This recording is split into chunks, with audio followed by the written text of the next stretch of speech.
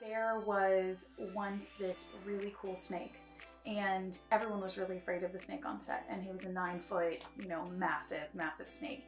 And this actor and snake connected in this really odd way that was like TV magic. And the show wasn't super popular, it wasn't, you know, anything that went crazy, but this snake basically went right to the actor and crawled up his side and was supposed to kind of crawl away. But at one point he stopped right next to the actor's head and turned and like did his little tongue thing in his ear, and the actor stone-faced because he was a villain. And then the snake kind of just went off, and we were like, oh my god, is he gonna hurt his ear? What are we gonna do? But the snake was very friendly.